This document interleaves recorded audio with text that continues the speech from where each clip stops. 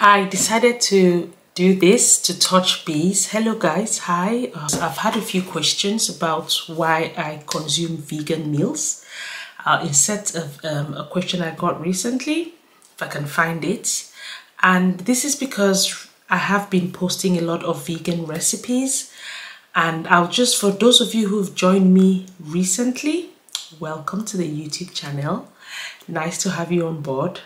And I'm just going to really do a quick summary of how I got here and a bit of my story. But I'll be planning to put out a Q&A on my community tab to just dive deeper into my eating habits and my weight loss journey. But I just thought that for those asking about why I eat vegan meals and stuff like that, especially if you've watched my older videos where I did a lot of meal prep, I am not really a strict vegan by choice as such, maybe for personal reasons, like people do it for the aspect of animal cruelty. I'm not really one of those vegans, I need to be honest. I stumbled across this because I have a health condition, which is not something that you'll notice or it's so obvious when you see me, because it's HS, it's hidradenitis suppurativa. I've done a separate video on this one, I will link it up. And it's just abscesses and boils, which I've had for a long time. There is no research to prove that what you eat is linked to reducing the symptoms, but I decided to cleanse my system and I did a juice and raw fruit diet for 10 days, and that moved to almost 30 days, and that helped me. I suffer from bloating a lot. Bloating is my biggest problem. The days that I look big, my tummy, the next day looks flat. The triggers of what I eat. So I thought that going on a raw diet, mainly fruit and veg, was going to help. And that's what I fell on, the veganism and raw vegan diet. And I just thought it was great. And I have been eating raw vegan meals twice a week. And the other 3 days a week, I have cooked vegan meals. And the other 2 days are my free days. One, because I can control what I eat more. I have less calorie meals and I feel better. My digestion is better. And I just consume better food. I hope that answers some of the questions. But on a separate note, I have also recently changed some habits because I've hit a weight plateau. If you've ever had a weight plateau, you just realize that you're no longer losing weight. It's not great, because I had been losing a lot of weight and I just stopped. And I started building muscle because, guys, I have become a gym rat.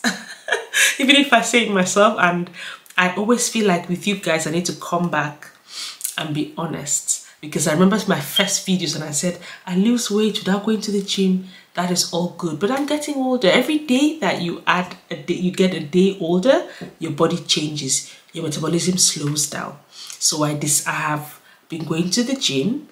And I will talk about this in a separate video, which I'm hoping to have time to film, just of the things that I've learned and the things that I will hopefully want to impact. But as a bottom line, I've changed certain habits which I want to share, especially eating habits, and I'm going to chat my progress. But with me, I like to do things in real time and show you guys the benefits. And 1 or 2 people have texted me about ADF, alternate day fasting, which has been out there but is getting a lot more popular. And it's something that it's very close to 1 meal a day or intermittent fasting, which I'll break down another video. For those of you who understand, this is for you. Alternate day fasting, the days that you fast for the whole day for 1 day and you skip another day. People have different variations. People have coffees, teas, water, others just water. But to be honest, it is something that I think is beneficial long term, but I'm against completely doing anything that's not substantial long term. I think that weight loss should take time, except you have a burning health issue. Take longer time to lose it, because you lose it long term. You lose it quickly, it comes back quickly. So I'm going to experiment and do some comparison for you guys, because I like to back my opinions with facts, and I have shown you that intermittent fasting and OMAD is great, it's good, so people can live by it for 30 years. It's not like a fad diet. You eat everything, but you're just more careful because you fast for longer periods and it heals and you lose weight quicker. So I'm going to talk about that, and I'm not only going to talk, I'm going to start comparing. I'll do alternate day fasting, just for those of you who really have been asking, and I'll compare the results to 1 meal a day and I'll share. But obviously at the beginning you lose more weight and then it plateaus. So for me personally, I have been going to the gym sometimes 5 times a week, and I've just stopped loitering around the gym like most of us do, because you don't really exercise that much, but you tend to overcompensate and perhaps maybe eat more. So going to classes is a very good tip. And as I said, I'll share this in a different video on my recent journeys and my weight loss, and just an update on my new habits. Getting to a weight plateau, the ways that you can trigger your system to pick back up. And first thing you can do is, when you don't stop losing weight, you can start building muscle, because the fat turns to muscle. The things that you can do, very easy gains, like walking, drink water. I keep saying water. Water is really important. And sleep. Sleep is something that I've been suffering from not having because of my life in general. I am extremely busy, like most of us, right? But for some of us, we have a lot more extracurricular activities, more kids. I have this channel that I feed you guys videos thrice a week. On that note, if you've not subscribed, please do.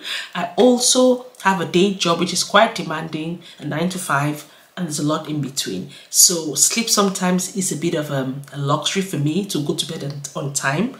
So that could also be responsible, one of the reasons why I might not really be losing weight as much as I want to. So please include sleep more in your diet, drink more water, don't go on these fat diets. And for those of you who are vegans, it's amazing, it's good, but I think that a balanced diet is important, and it's good to, if it's only to lose weight, think of other ways. For me personally, like I said already, I did this because it helped my system, and juicing is my new friend. Guys, I have a detox day or a detox period every month, 3-4 days, sometimes 5 days a month. And I'm going through this now, which I'm sure you would have seen the video before or after this. I have booster shots. I don't have any boils or abscesses anymore due to my health changes. And I feel like I'm in a very good space, but I could make it better. So in the meantime, I'll carry on with making sure that during the week I eat healthy, I try to fast, and I'm going to experiment on the alternative day fasting, and I'll feed that to you guys. I did not really intend it to be this long, but you guys know that when it comes to topics about weight loss, I can talk for 1 hour because it's a topic next to my heart. And yes, anyway, I'm going to end this video here. Thanks again, and please guys, if there is anything you want me to talk about, any particular topic you want me to talk about, please feel free to let me know and I'll prepare it. And I'll see you in my next video. Thank you, and please don't forget to give us some love, subscribe, like, and tell me what you think and ways that you can fight a weight plateau. All right, bye-bye. Bye.